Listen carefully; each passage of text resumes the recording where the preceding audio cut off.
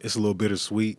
You know, I know if Bobby was still playing, he'll still hold it. And so I feel like it wasn't a fair shot, but I thank God anyways, you know, for, you know, accomplishing that. But credit goes to the D-line and all the guys around. Jordyn Brooks had 20 tackles today and sets an all-time franchise record.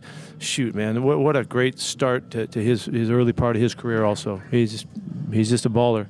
And it's too bad Bobby wasn't out here to battle him for it, because I would love to see those guys go neck and neck at it, you know, during the course of the game. But and then he had a big recovery on the kick too, the onside kick. No, he gets better every week, and just, you know, just a hell of a player. I'm happy for him.